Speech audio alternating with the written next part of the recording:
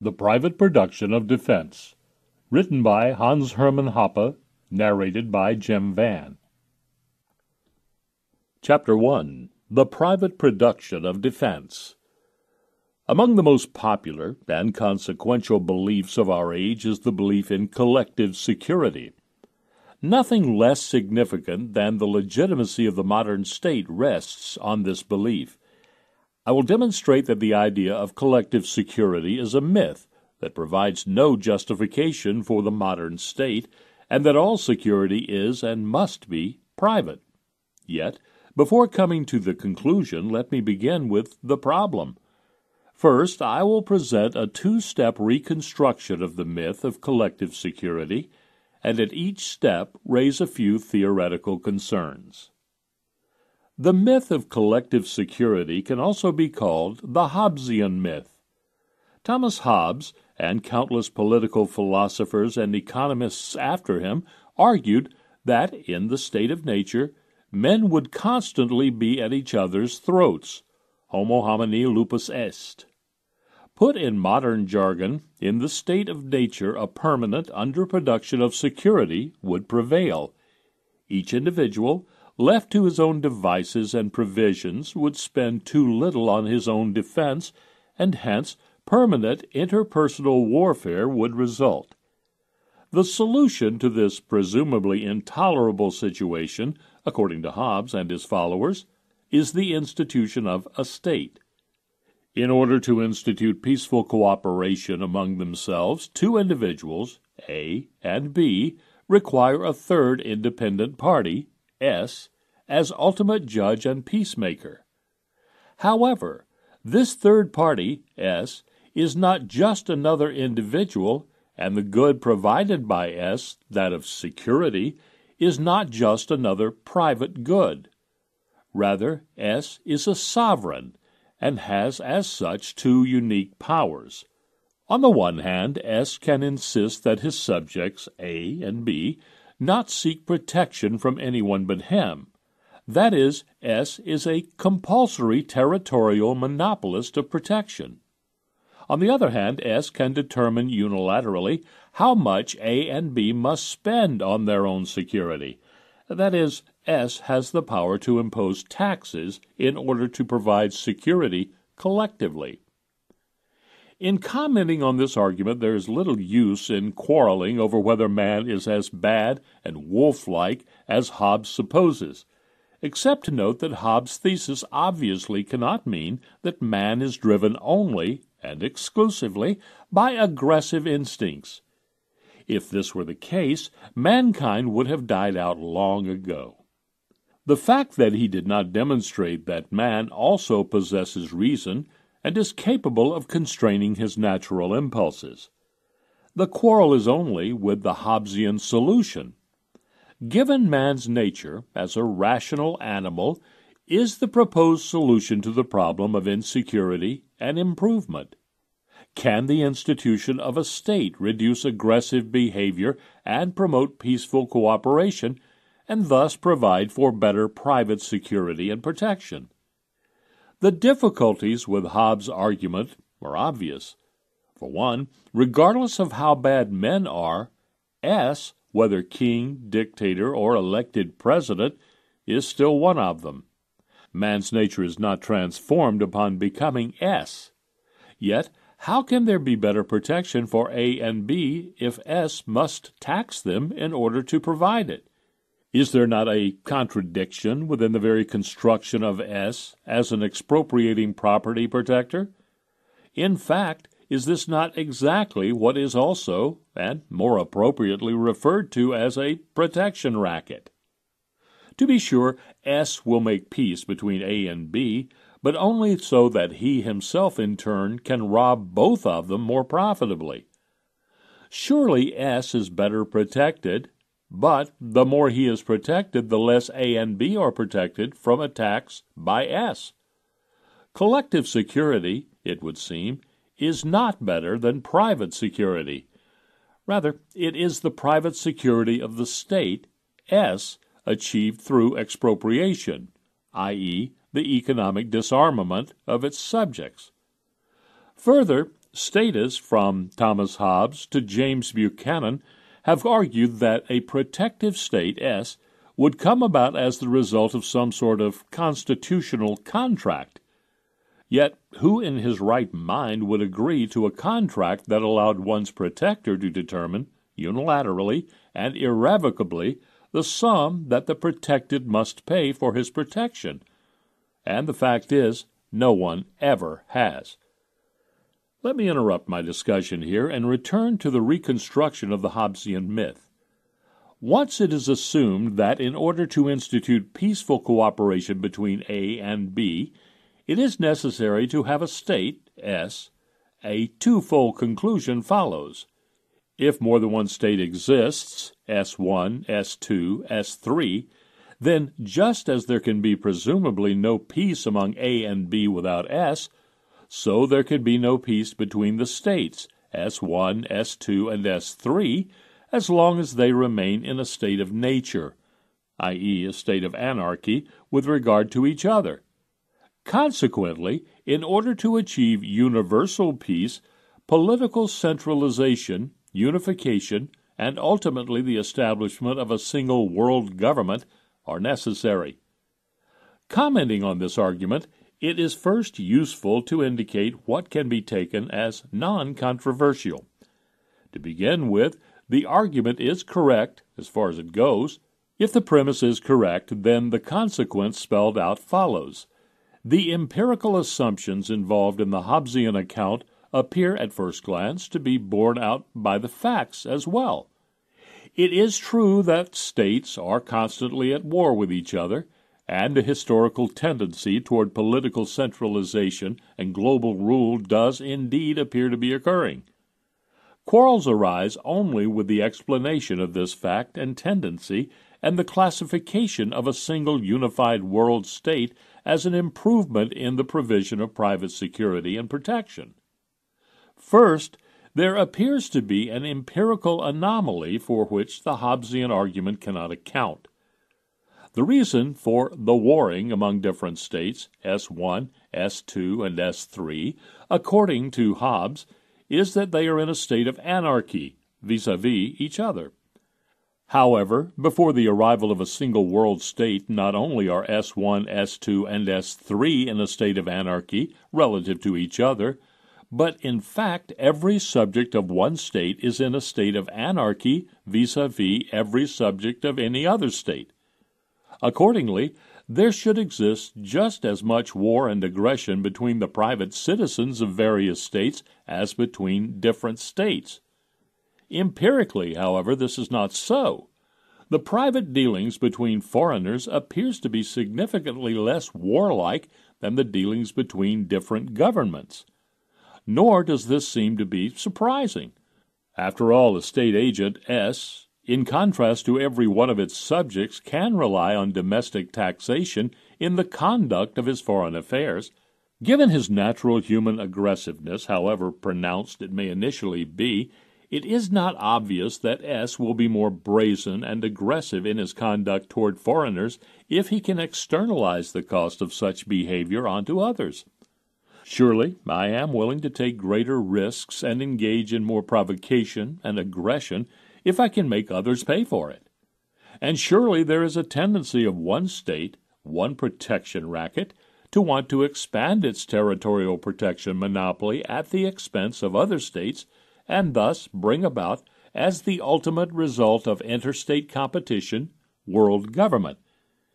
But how is this an improvement in the provision of private security and protection? The opposite seems to be the case. The world state is the winner of all wars and the last surviving protection racket. Doesn't this make it particularly dangerous? And will not the physical power of any single world government be overwhelming as compared to that of any one of its individual subjects? Chapter 2. The Empirical Evidence. Let me pause here in my abstract theoretical considerations to take a brief look at the empirical evidence bearing on the issue at hand. As noted at the outset, the myth of collective security is as widespread as it is consequential. I am not aware of any survey on this matter, but I would venture to predict that the Hobbesian myth is accepted more or less unquestioningly by well over 90% of the adult population. However, to believe something does not make it true. Rather, if what one believes is false, one's actions will lead to failure. What about the evidence? Does it support Hobbes and his followers, or does it confirm the opposite anarchist fears and contentions? The U.S. was explicitly founded as a protective state, a la Hobbes. Let me quote to this effect from Jefferson's Declaration of Independence. "We hold these truths to be self-evident, that all men are created equal, that they are endowed by their Creator with inalienable rights, that among these are life, liberty, and the pursuit of happiness, that to secure these rights, governments are instituted among men, deriving their just powers from the consent of the governed." Here we have it. The U.S. government was instituted to fulfill one and only one task, the protection of life and property. Thus, it should provide the perfect example for judging the validity of the Hobbesian claim as to the status of states as protectors. After more than 2 centuries of protective statism, what is the status of our protection and peaceful human cooperation? Was the American experiment in protective statism a success? According to the pronouncements of our state rulers and their intellectual bodyguards, of whom there are more than ever before, we are better protected and more secure than ever. We are, supposedly, protected from global warming and cooling, from the extinction of animals and planets, from the abuses of husbands and wives, parents and employers, from poverty, disease, disaster, ignorance, prejudice, racism, sexism, homophobia, and countless other public enemies and dangers. In fact, however, matters are strikingly different. In order to provide us with all this protection, the state managers expropriate more than 40% of the incomes of private producers year in and year out. Government debt and liabilities have increased without interruption, thus increasing the need for future expropriations. Owing to the substitution of government paper money for gold, financial insecurity has increased sharply, and we are continually robbed through currency depreciation. Every detail of private life, property, trade, and contract is regulated by ever higher mountains of laws, legislation, thereby creating permanent legal uncertainty and moral hazard.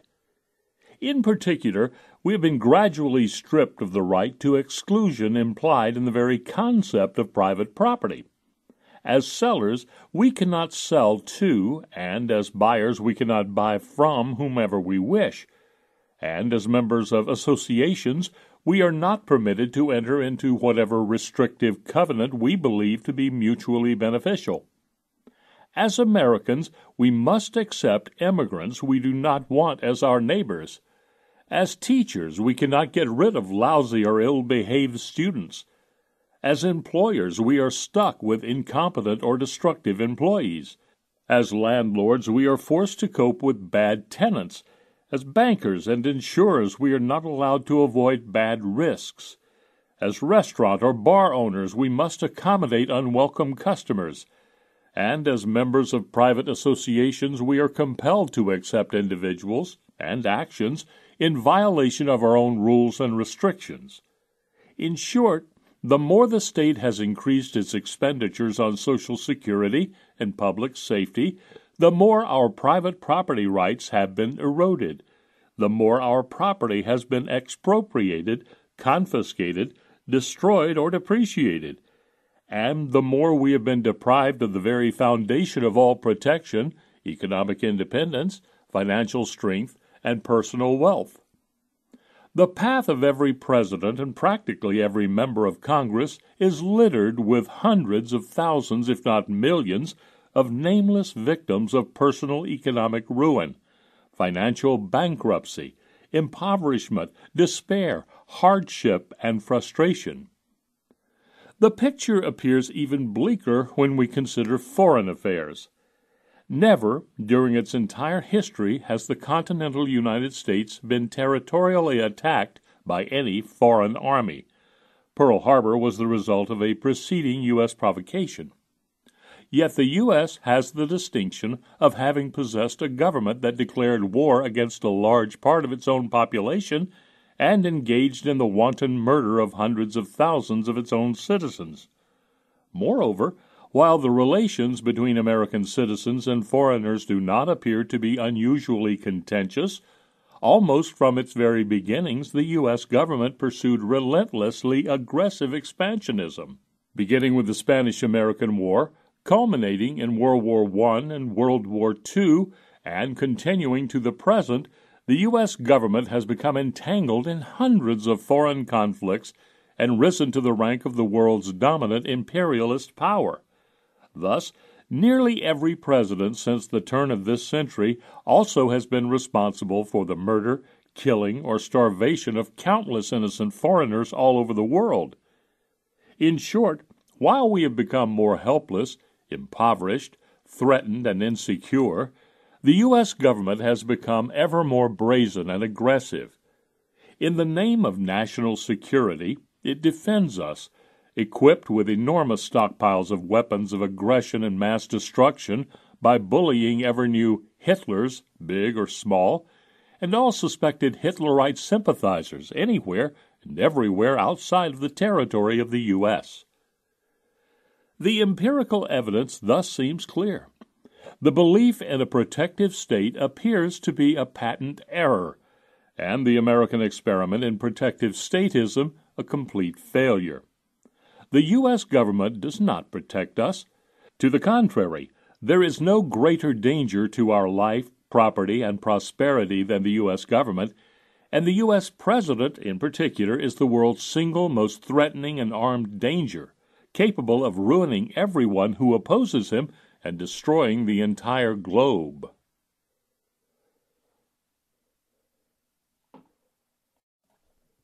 Chapter 3. How to think about the statist response. Statists react much like socialists when faced with the dismal economic performance of the Soviet Union and its satellites.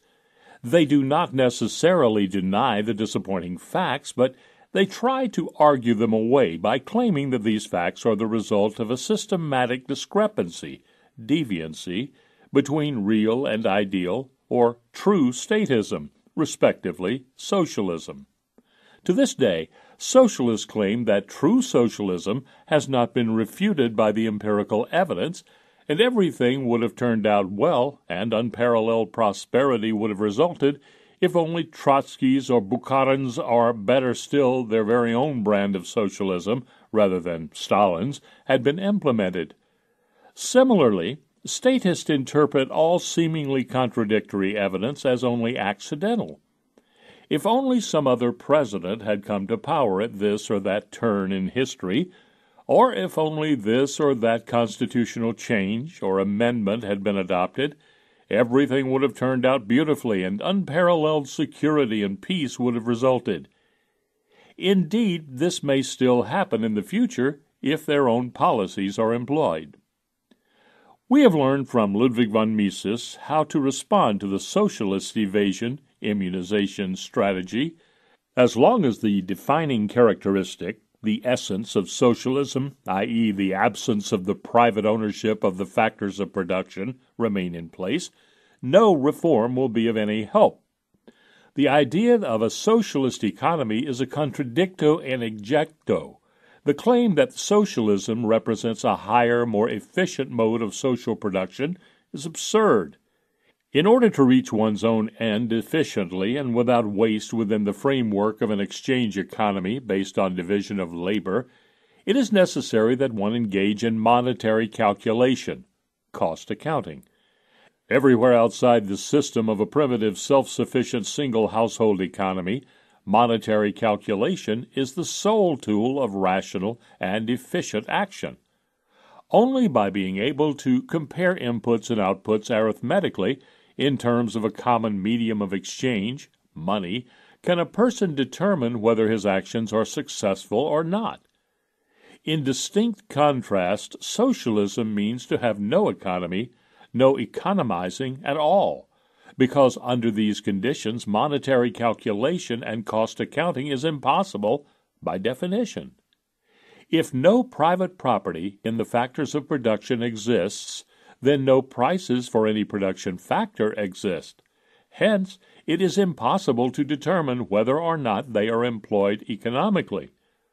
Accordingly, socialism is not a higher mode of production, but rather economic chaos and regression to primitivism. How to respond to the statist's evasion strategy has been explained by Murray and Rothbard.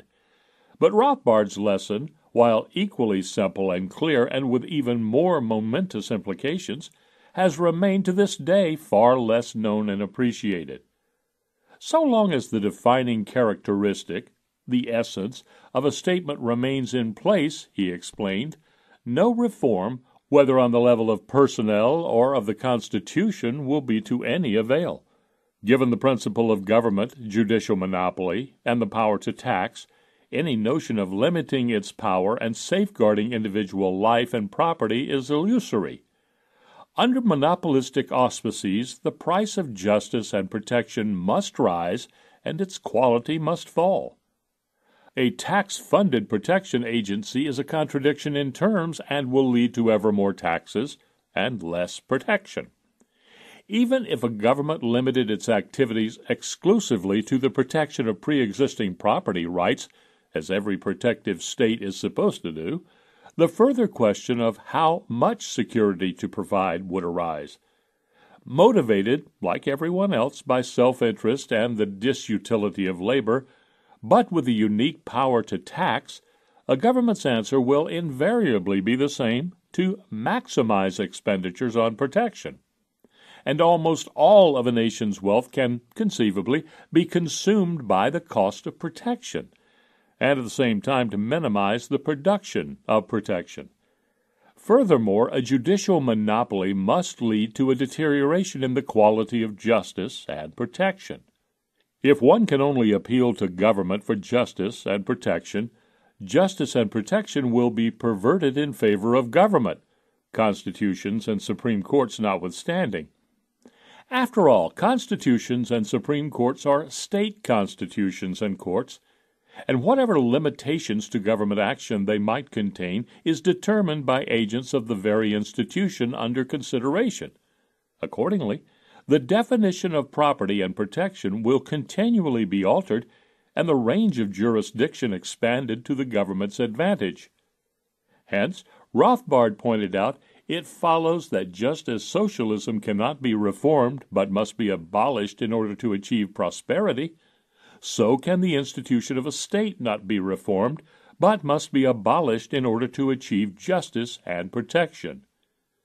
Defense in a free society, including such defense services to person and property as police protection and judicial findings, Rothbard concluded, would therefore have to be supplied by people or firms who, A, gain their revenue voluntarily rather than by coercion, and B, did not, as the state does, arrogate to themselves a compulsory monopoly of police or judicial protection. Defense firms would have to be as freely competitive and as non-coercive against non-invaders as are all other suppliers of goods and services on the free market. Defense services, like all other services, would be marketable and marketable only. That is, every private property owner would be able to partake of the advantages of the division of labor and seek better protection of his property than that afforded through self-defense by cooperation with other owners and their property. Anyone could buy from, sell to, or otherwise contract with anyone else concerning protective and judicial services, and one could at any time unilaterally discontinue any such cooperation with others and fall back on self-reliant defense, or change one's protective affiliations.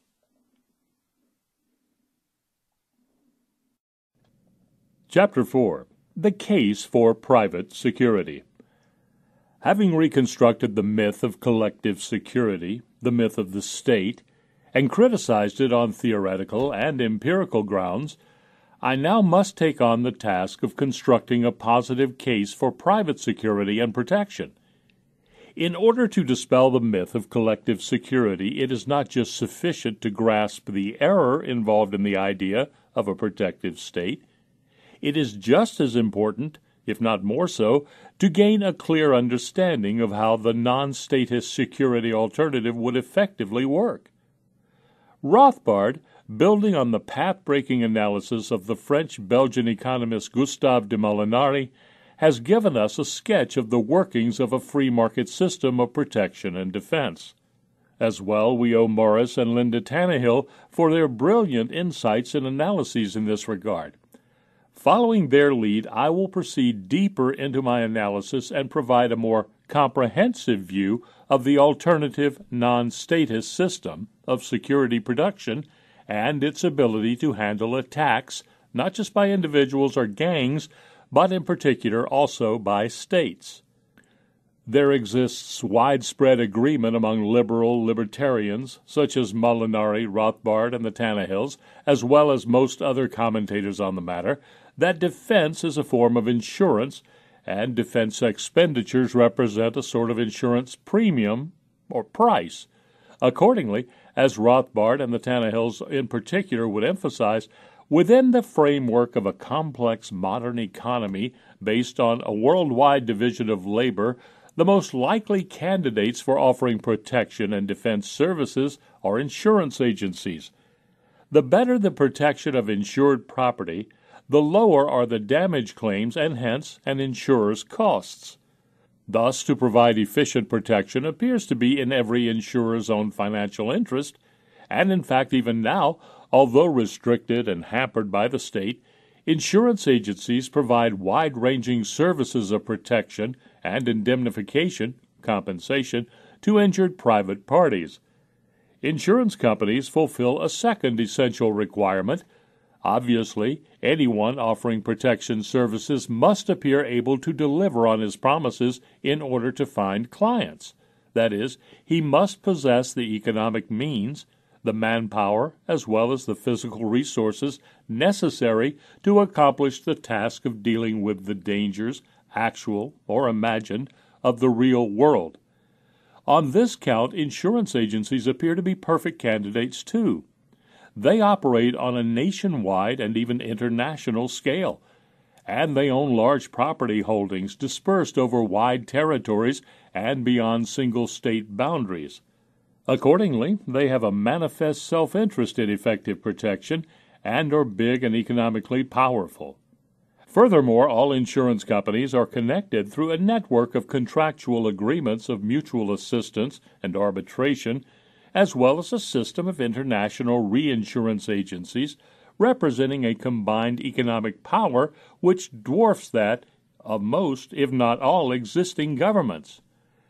I want to further analyze and systematically clarify this suggestion that protection and defense are insurance and can be provided by insurance agencies.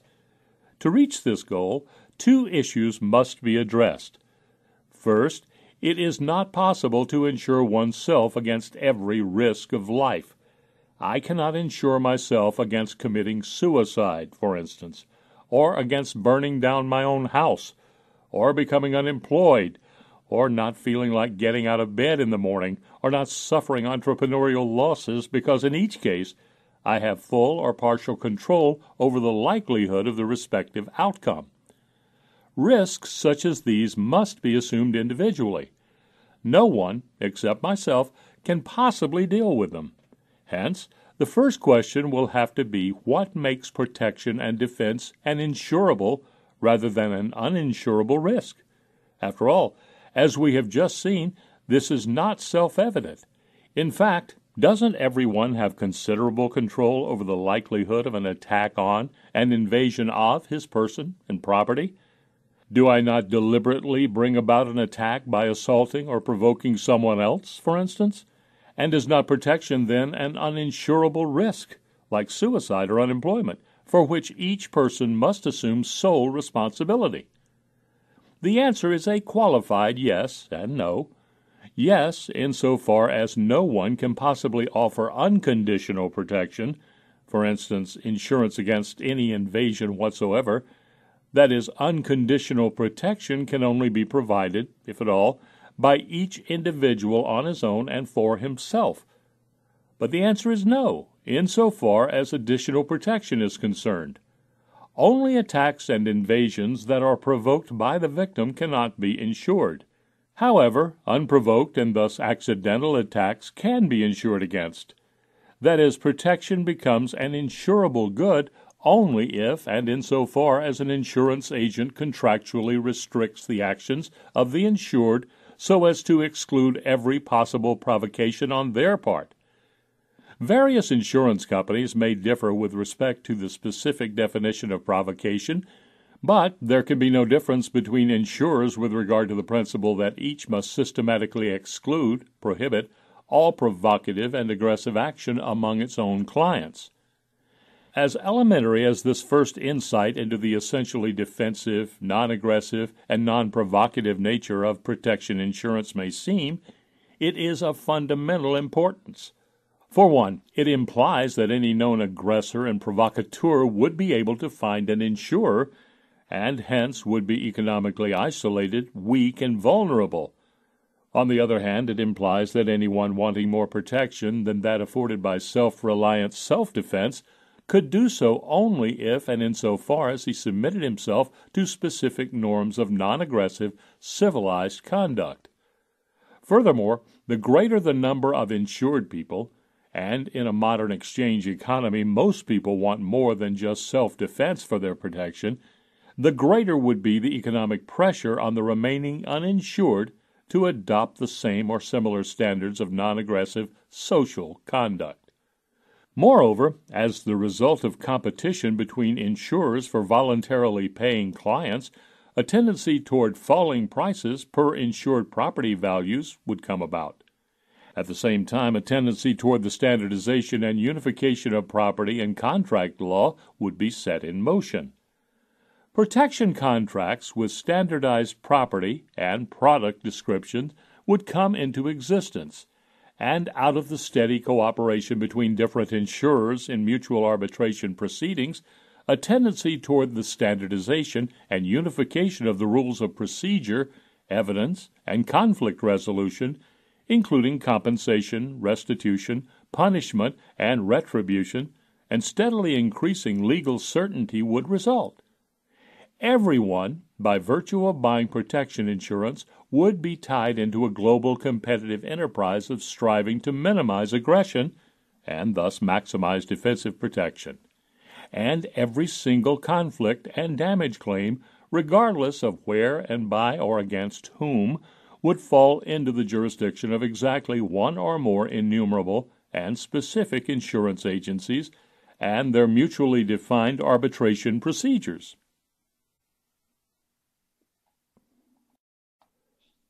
Chapter 5. More on Aggression Insurance. Now a second question must be addressed. Even if the status of defensive protection as an insurable good is granted, distinctly different forms of insurance exist. Let us consider just two characteristic examples. Insurance against natural disasters, such as earthquakes, floods, and hurricanes, and insurance against industrial accidents or disasters, such as malfunctions, explosions, or defective products. The former can serve as an example of group or mutual insurance. Some territories are more prone to natural disasters than others. As a result, the demand for and price of insurance will be higher in some areas than others. However, every location within certain territorial borders is regarded by the insurer as homogeneous with respect to the risk concerned. The insurer presumably knows the frequency and extent of the event in question for the region as a whole, but he knows nothing about the particular risk of any specific location within the territory. In this case, every insured person will pay the same premium per insured value, and the premiums collected in one time period are presumably sufficient to cover all damage claims during the same period, Otherwise, the insurance industry will have losses. Thus, the particular individual risks are pooled and insured mutually.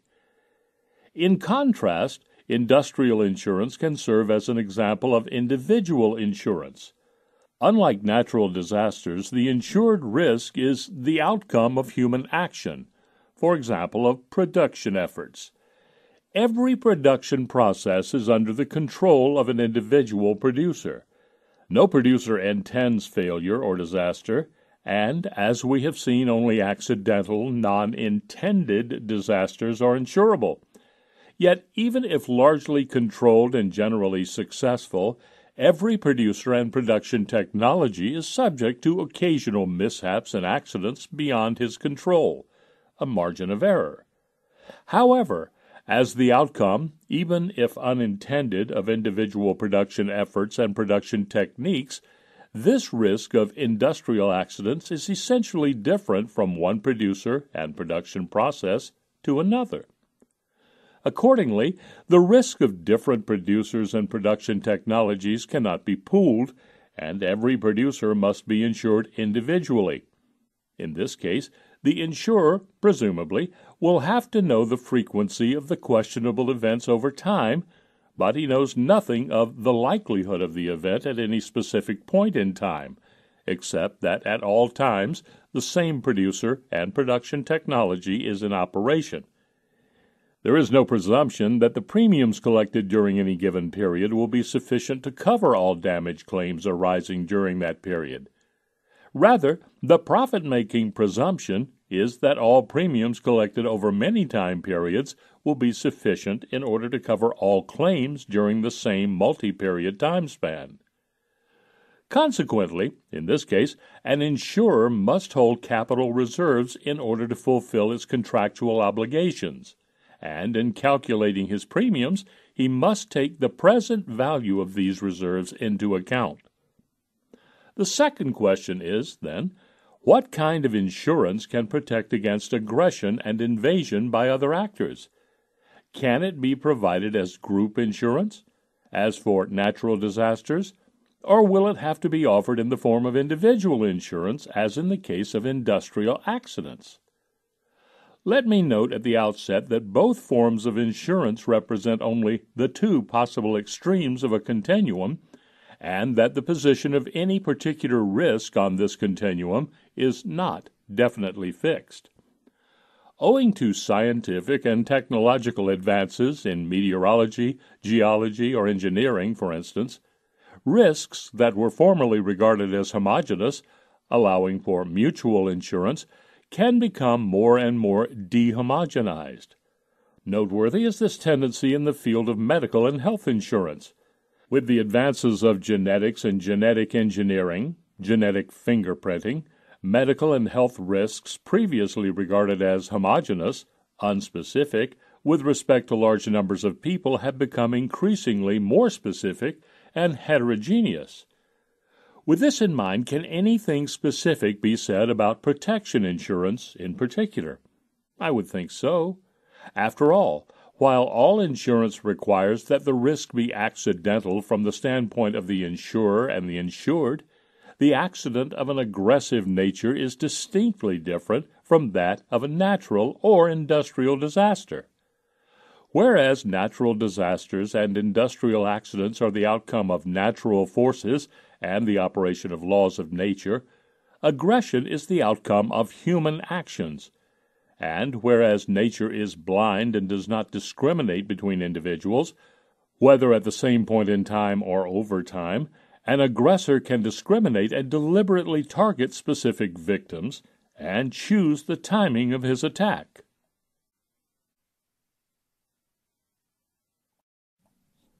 Chapter 6. Political Borders and Insurance. Let me first contrast defense protection insurance with that against natural disasters. Frequently, an analogy between the two is drawn, and it is instructive to examine if or to what extent it holds. The analogy is that just as every individual within certain geographical regions is threatened by the same risk of earthquakes, floods, or hurricanes, So does every inhabitant within the territory of the U.S., or Germany, for instance, face the same risk of being victimized by a foreign attack. Some superficial similarity, to which I shall come shortly, notwithstanding, it is easy to recognize two fundamental shortcomings in the analogy. For one, the borders of earthquake, flood, or hurricane regions are established and drawn according to objective physical criteria, and hence can be referred to as natural. In distinct contrast, political boundaries are artificial boundaries. The borders of the U.S. changed throughout the entire 19th century, and Germany did not exist as such until 1871, but was composed of nearly 50 separate countries. Surely no one would want to claim that this redrawing of the U.S. or German borders was the outcome of the discovery that the security risk of every American or German within the greater U.S. or Germany was, contrary to previously held opposite belief, homogeneous or identical. There is a second obvious shortcoming: nature. Earthquakes, floods, hurricanes is blind in its destruction. It does not discriminate between more and less valuable locations and objects, but attacks indiscriminately.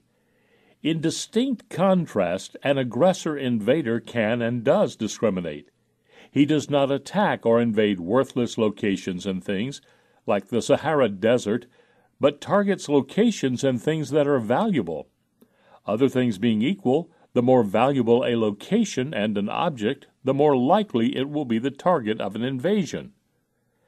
This raises the crucial next question. If political borders are arbitrary and attacks are in any case never indiscriminate but directed specifically toward valuable places and things, are there any non-arbitrary borders separating different security risk attack zones? Well, the answer is yes. Such non-arbitrary borders are those of private property. Private property is the result of the appropriation and/or production of particular physical objects or effects by specific individuals at specific locations. Every appropriator, producer, owner, demonstrates with his actions that he regards the appropriated and produced things as valuable goods, otherwise he would not have appropriated or produced them. The borders of everyone's property are objective and intersubjectively ascertainable. They are similarly determined by the extension and dimension of the things appropriated and/or produced by any one particular individual. And the borders of all valuable places and things are coextensive with the borders of all property. At any given point in time, every valuable place and thing is owned by someone. Only worthless places and things are owned by no one. Surrounded by other men, every appropriator and producer can also become the object of an attack or invasion. Every property, in contrast to things, matter, is necessarily valuable. Hence, every property owner becomes the possible target of other men's aggressive desires. Consequently, every owner's choice of the location and form of his property will, among countless other considerations, also be influenced by security concerns. Other things being equal, everyone will prefer safer locations and forms of property to locations and forms which are less safe. Yet, regardless of where an owner and his property are located, and whatever the property's physical form, every owner, by virtue of not abandoning his property, even in view of the potential aggression, demonstrates his personal willingness to protect and defend these possessions. However, if the borders of private property are the only non-arbitrary borders standing in systematic relation to the risk of aggression, then it follows that as many different security zones as there are separately owned property holdings exist, and that these zones are no larger than the extension of these holdings. That is, even more so than in the case of industrial accidents, the insurance of property against aggression would seem to be an example of individual rather than group mutual protection. Whereas the accident risk of an individual production process is typically independent of its location, such that if the process were replicated by the same producer at different locations, his margin of error would remain the same. The risk of aggression against private property, the production plant, is different from one location to another. By its very nature, as privately appropriated and produced goods, property is always separate and distinct. Every property is located at a different place and under the control of a different individual, and each location faces a unique security risk. It can make a difference for my security, for instance, if I reside in the countryside or the city, on a hill or in a valley, or near or far from a river, ocean, harbor, railroad, or street. In fact, even contiguous locations do not face the same risk. It can make a difference, for instance, if I reside higher or lower on the mountain than my neighbor, upstream or downstream, closer to or more distant from the ocean, or simply north, south, west, or east of him. Moreover, every property, wherever it is located, can be shaped and transformed by its owner so as to increase its safety and reduce the likelihood of an aggression. I may acquire a gun or safe deposit box, for instance, or I may be able to shoot down an attacking plane from my backyard or own a laser gun that can kill an aggressor thousands of miles away. Thus, no location and no property are like any other. Every owner will have to be insured individually, and to do so, every aggression insurer must hold sufficient capital reserves.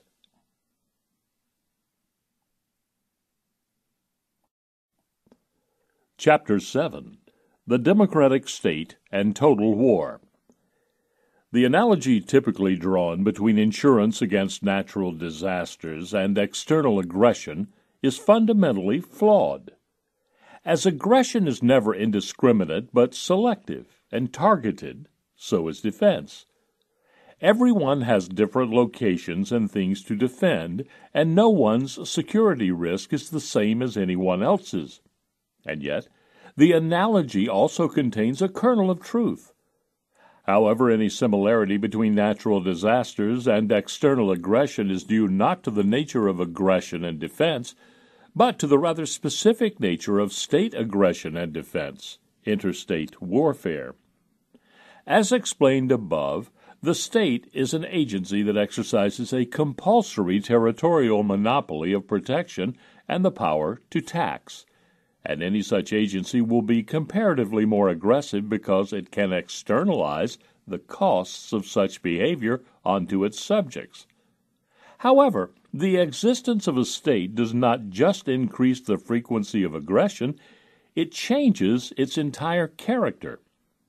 The existence of states, and especially of democratic states, implies that aggression and defense, war, will tend to be transformed into total, undiscriminating war. Consider, for a moment, a completely stateless world. Most property owners would be individually insured by large, often multinational insurance companies endowed with huge capital reserves. Most, if not all, aggressors, being bad risks, would be left without any insurance whatever. In this situation, every aggressor or group of aggressors would want to limit their targets, preferably to uninsured property, and avoid all collateral damage, as they would otherwise find themselves confronted with one or many economically powerful professional defense agencies. Likewise, all defensive violence would be highly selective and targeted. All aggressors would be specific individuals or groups, located at specific places and equipped with specific resources.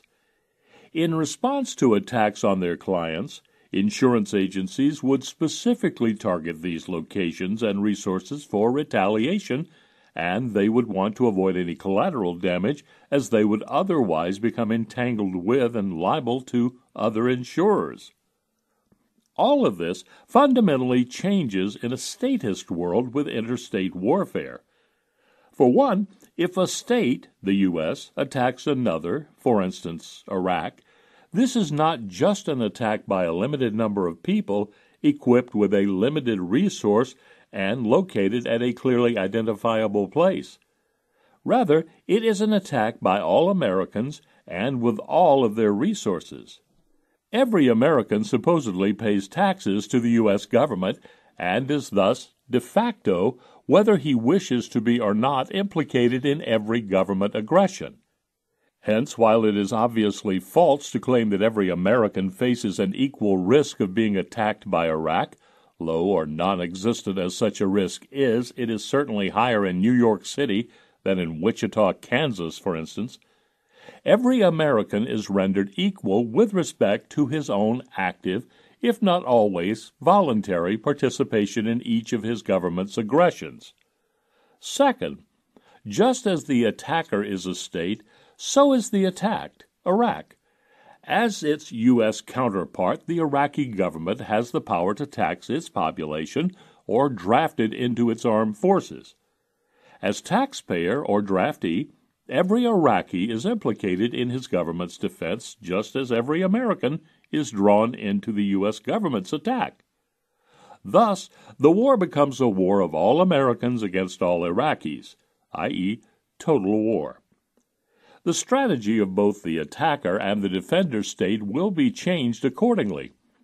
While the attacker still must be selective regarding the targets of his attack, if for no other reason than that even taxing agencies, states, are ultimately constrained by scarcity, the aggressor has little or no incentive to avoid or minimize collateral damage.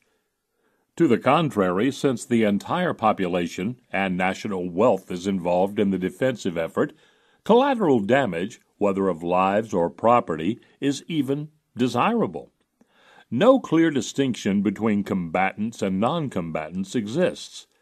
Everyone is an enemy, and all property provides support for the attacked government. Hence, everyone and everything becomes fair game. Likewise, the defender state will be little concerned about collateral damage resulting from its own retaliation against the attacker. Every citizen of the attacker state and all of their property is a foe and enemy property, and thus becomes a possible target of retaliation. Moreover, every state, in accordance with this character of interstate war, will develop and employ more weapons of mass destruction, such as atomic bombs, rather than long-range precision weapons, such as my imaginary laser gun. Thus, the similarity between war and natural catastrophes, their seemingly indiscriminate destruction and devastation, is exclusively a feature of a statist world.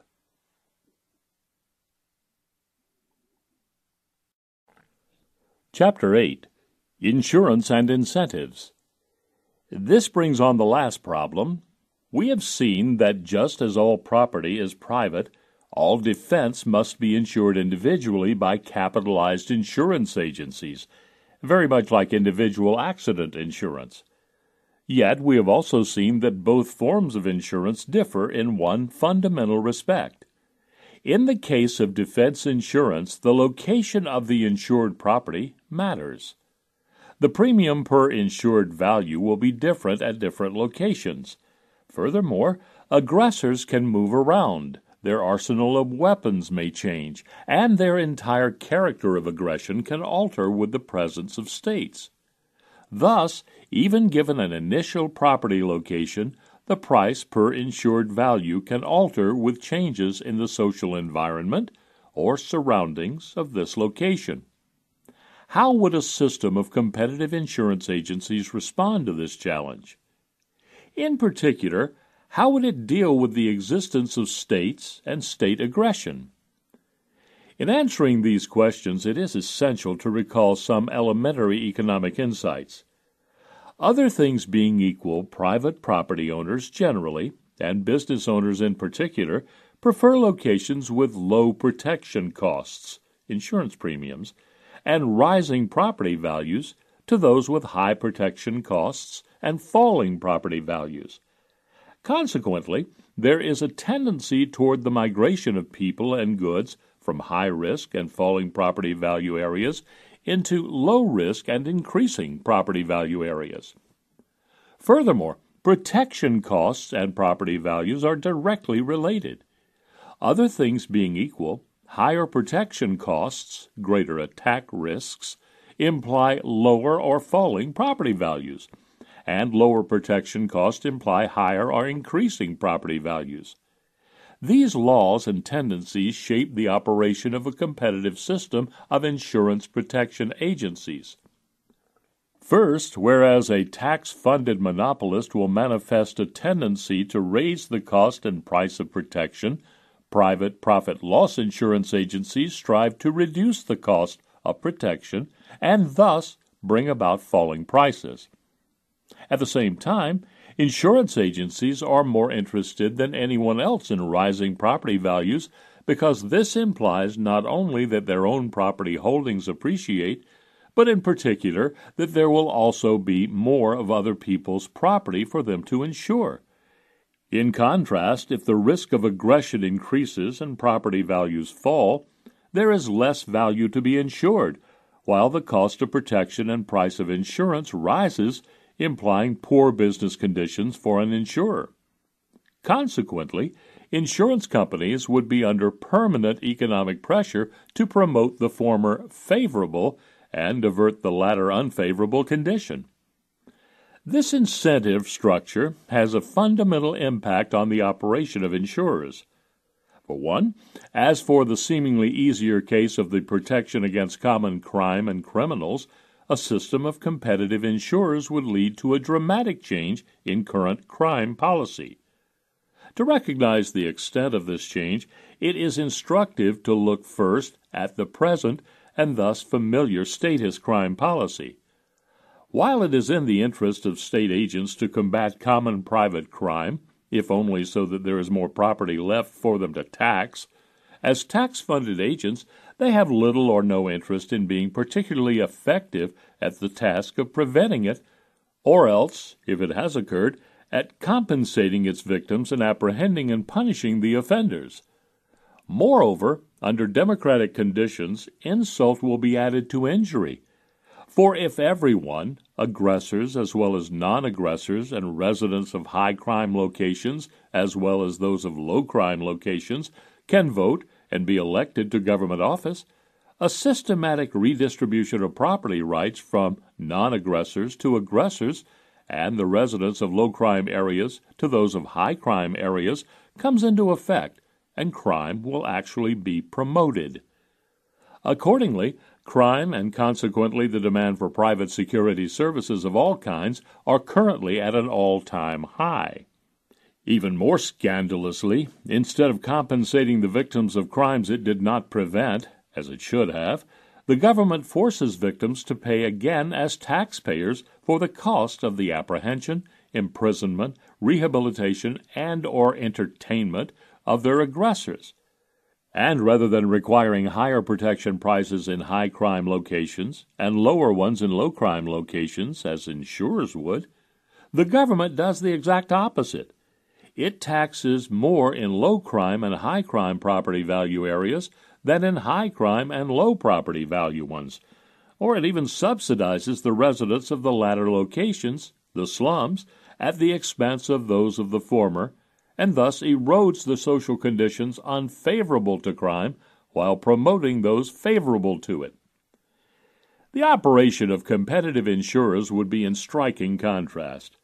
For one, if an insurer could not prevent a crime, it would have to indemnify the victim.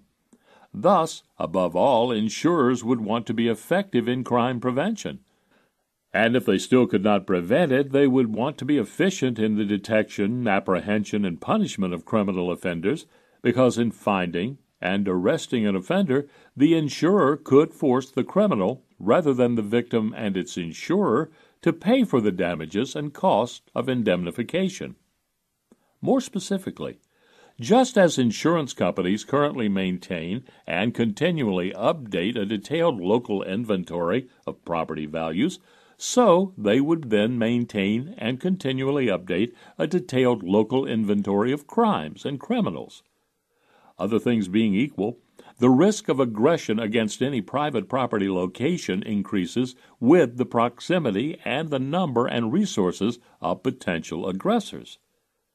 Thus, insurers would be interested in gathering information on actual crimes and known criminals and their locations, and it would be in their mutual interest of minimizing property damage to share this information with each other, just as banks now share information on bad credit risks with each other. Furthermore, insurers would also be particularly interested in gathering information on potential, not yet committed and known crimes and aggressors, and this would lead to a fundamental overhaul of and improvement in current statist crime statistics. In order to predict the future incidence of crime and thus calculate its current price, premium, insurers would correlate the frequency, description, and character of crimes and criminals with the social surroundings in which they occur and operate, and develop, and under competitive pressure continually refine, an elaborate system of demographic and sociological crime indicators. That is, every neighborhood would be described and its risk assessed in terms of and in light of a multitude of crime indicators, such as the composition of sexes, age groups, races, nationalities, ethnicities, religions, languages, professions, and incomes.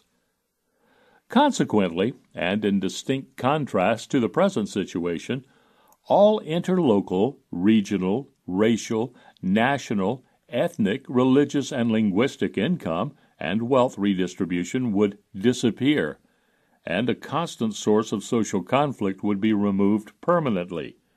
Instead, the emerging price, premium, structure would tend to accurately reflect the risk of each location and its particular social surrounding, such that no one would be forced to pay for the insurance risk of anyone but his own and that associated with his particular neighborhood.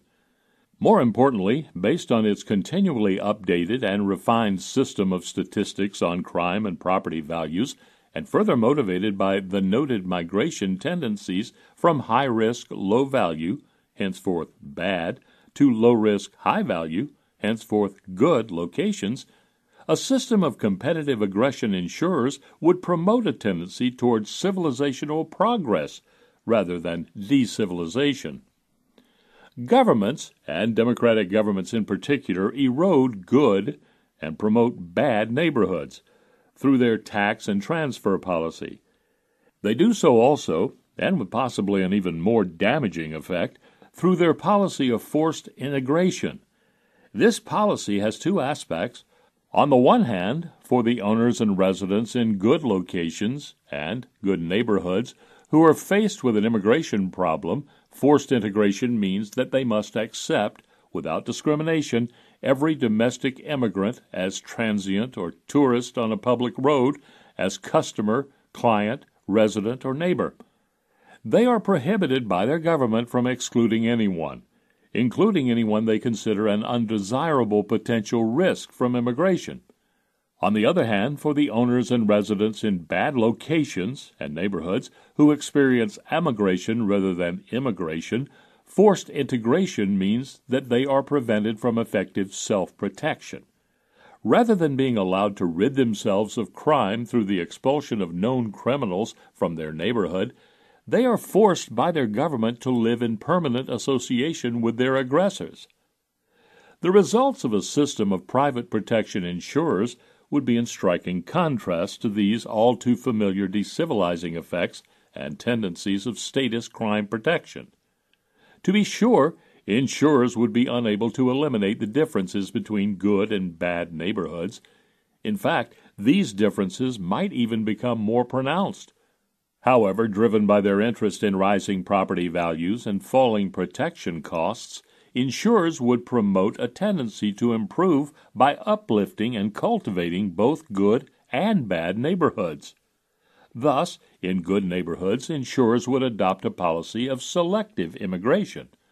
Unlike states, they could not and would not want to disregard the discriminating inclinations among the insured toward immigrants.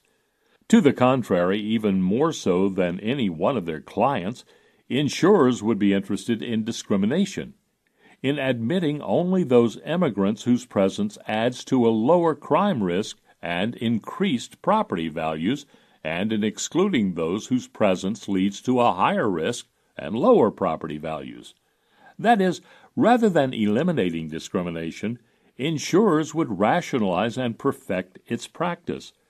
Based on their statistics on crime and property values, and in order to reduce the cost of protection and raise property values, insurers would formulate and continually refine various restrictive, exclusionary, rules and procedures relating to immigration and immigrants, and thus give quantitative precision in the form of prices and price differentials to the value of discrimination and the cost of non-discrimination between potential immigrants as high or low risk and value productive. Similarly, in bad neighborhoods, the interests of the insurers and the insured would coincide. Insurers would not want to suppress the expulsionist inclinations among the insured toward known criminals. They would rationalize such tendencies by offering selective price cuts contingent on specific cleanup operations. Indeed, in cooperation with one another, insurers would want to expel known criminals not just from their immediate neighborhood, but from civilization altogether into the wilderness or open frontier of the Amazon jungle, the Sahara, or the polar regions.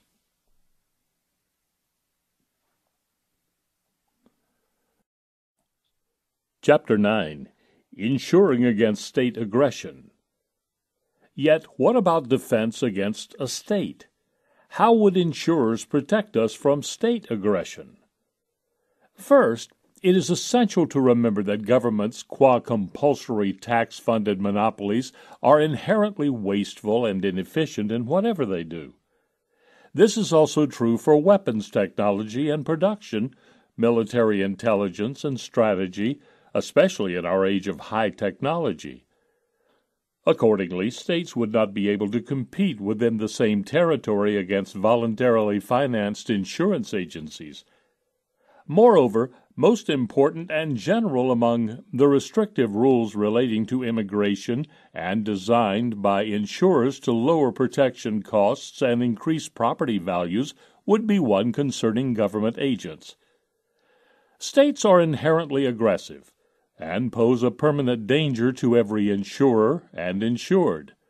Thus, insurers in particular would want to exclude or severely restrict, as a potential security risk, the immigration, territorial entry, of all known government agents, and they would induce the insured, either as a condition of insurance or of a lower premium, to exclude or strictly limit any direct contact with any known government agent, be it as visitor, customer, client, resident, or neighbor.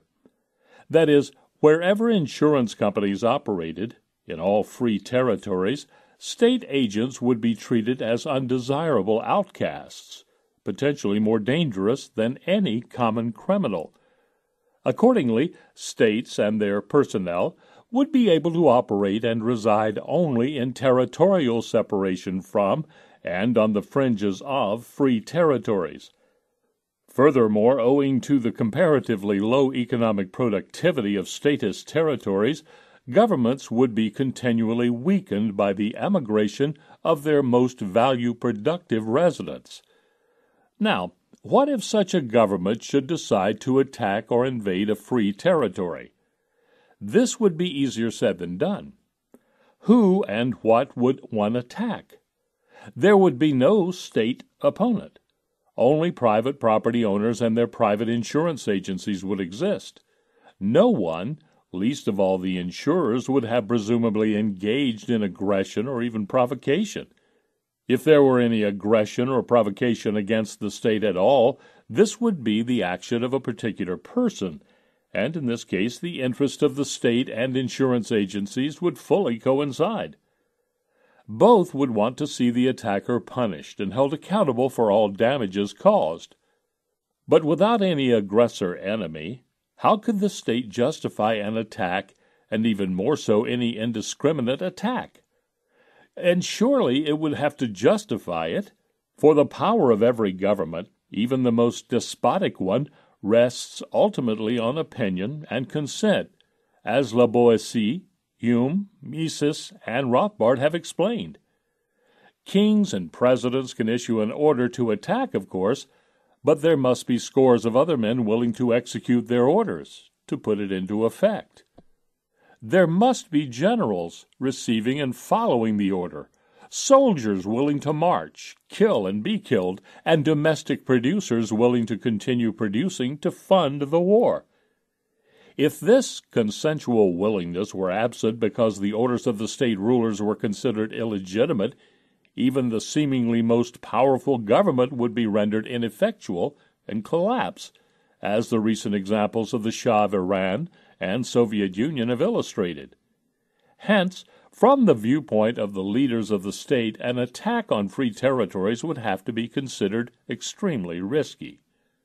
No propaganda effort, however elaborate, would make the public believe that its attack were anything but an aggression against innocent victims. In this situation, the rulers of the state would be happy to maintain monopolistic control over their present territory rather than running the risk of losing legitimacy and all of their power in an attempt at territorial expansion. However, as unlikely as this may be, what would happen if a state still attacked and/or invaded a neighboring free territory? In this case, the aggressor would not encounter an unarmed population.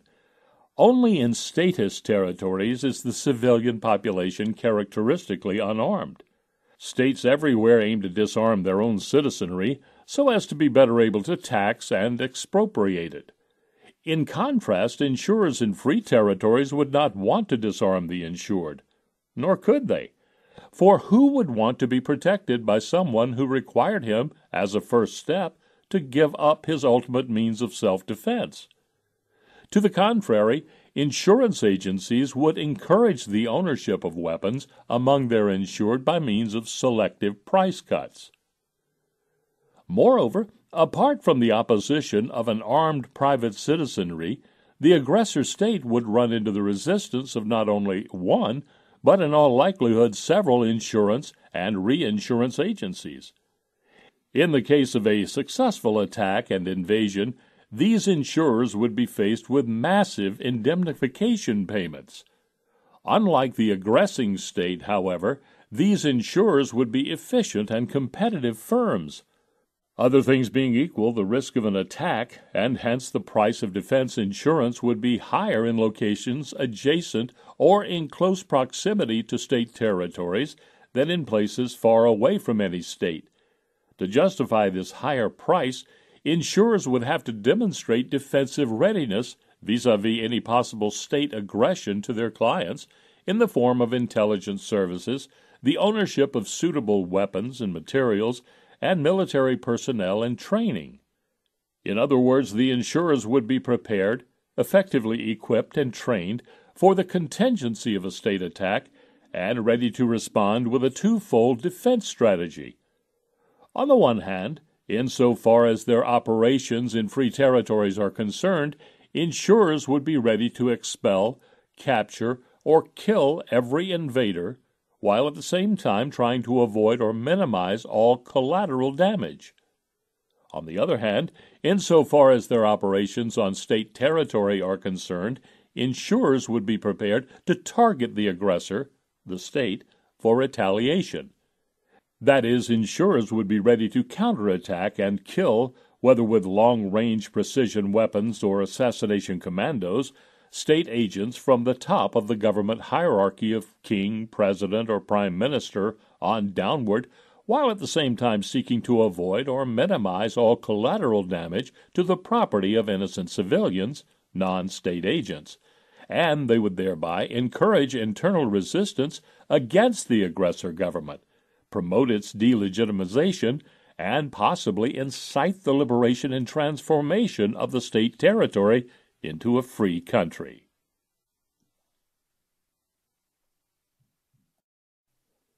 Chapter 10. Regaining Our Right to Self-Defense.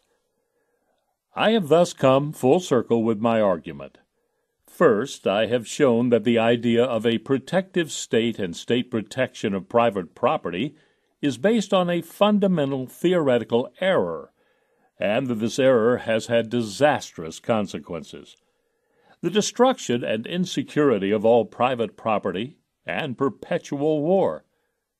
Second, I have shown that the correct answer to the question of who is to defend private property owners from aggression is the same as for the production of every other good or service: private property owners, cooperation based on the division of labor, and market competition. Third, I have explained how a system of private profit loss insurers would effectively minimize aggression, whether by private criminals or states, and promote a tendency towards civilization and perpetual peace. The only task outstanding, then, is to implement these insights, to withdraw one's consent and willing cooperation from the state, and to promote its delegitimization in public opinion so as to persuade others to do the same. Without the erroneous public perception and judgment of the state as just and necessary, and without the public's voluntary cooperation, even the seemingly most powerful government would implode and its powers evaporate. Thus liberated, we would gain our right to self-defense and be able to turn to freed and unregulated insurance agencies for efficient professional assistance in all matters of protection and conflict resolution. This has been The Private Production of Defense, written by Hans-Hermann Hoppe, narrated by Jim Vann. Copyright 1998, 2009 by Ludwig von Mises Institute.